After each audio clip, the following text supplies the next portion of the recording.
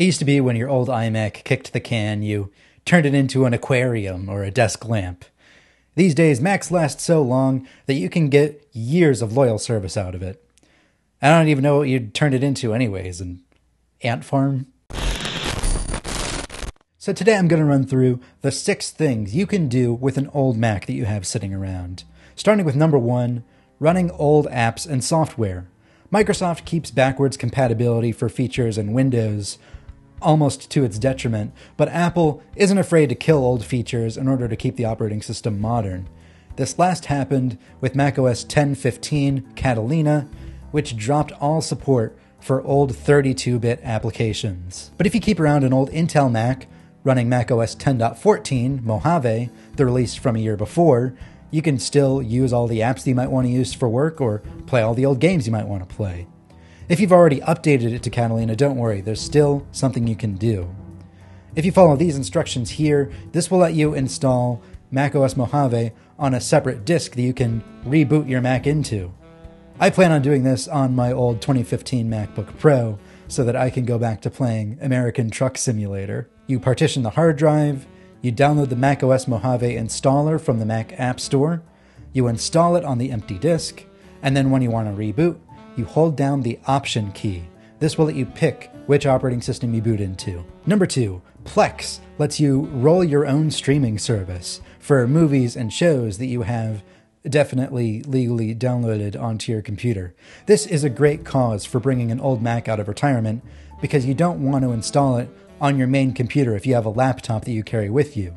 If you want Plex running all the time so you can access it no matter what, you'll want to install it on a secondary Mac, ideally one that's plugged in over Ethernet to your router for the best stable connection. So you install Plex Media Server on your old Mac, you let it scan in all of your shows and movies, and then using the regular Plex app, you can watch them from anywhere, from your iPhone and iPad, Apple TV, Vision Pro, Xbox, PlayStation, Roku, Google TV, Fire TV, anywhere. A lifetime Plex Pass is $119.99, which does sound expensive at first, but consider that it's less than the cost of a single year of a single streaming service, and it can replace several other streaming services in your life. So it's kind of worth it when you put it that way. And another side benefit is that running Plex on a secondary Mac that isn't your main machine, hopefully you've wiped all of your personal data off of it. You're not putting any of your personal data at risk if you hit up some dodgy BitTorrent sites. Number 3, if you have an old iMac, the big, beautiful display very often outlasts the computer inside, but you don't have to put the whole thing to waste. Using Luna Display by AstroPad, you buy their adapter and you download their app, and suddenly you've converted your old iMac into a 27-inch display for your regular day-to-day computer. You might even consider buying an iMac for this express purpose. It's the same exact display panel that goes in Apple's $1,600 Studio Display, but you can buy a secondhand 5K iMac for much cheaper on eBay. Apple actually used to support this out of the box with a feature called Target Display Mode.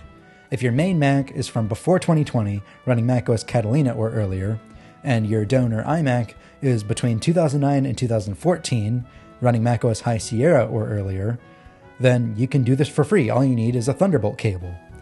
It only works with those specific combinations, but if it can work, go for it. Number 4, there are some other basic features your old Mac might be able to do as a home server.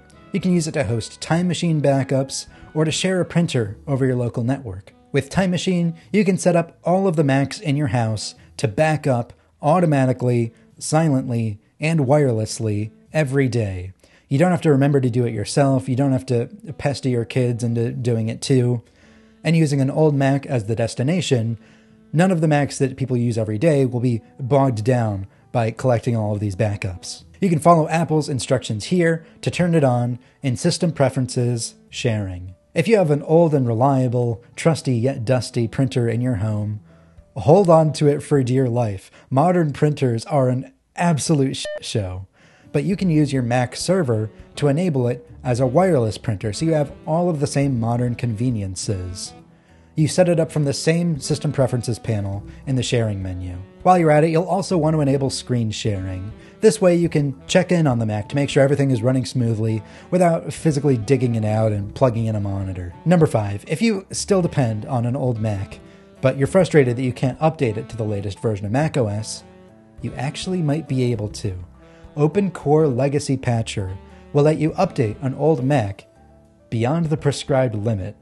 If you have the right hardware, in the most extreme case, you can update a 2007 iMac to the current version of macOS Sonoma. This can significantly extend the useful life of your Mac if you still need the current features. Granted, this comes at a cost. Your Mac will slow down significantly the more you try to stretch the limits. But if you don't depend on things like modern web browsing, maybe you just need to use a few desktop apps, it might work out for you. Number 6, you can go the opposite direction. If maybe your use cases are reversed, you still want to use your old Mac to browse the modern web, but you don't care so much about Apple's built-in features like iCloud, FaceTime, iMessage, you can install a lighter weight modern operating system like Linux. Ubuntu is one of the more popular distributions of Linux, and it's pretty easy to get running. You partition your hard drive in Disk Utility, you download the Ubuntu installer, put it on the empty disk, and then you reboot your Mac while holding the Option key.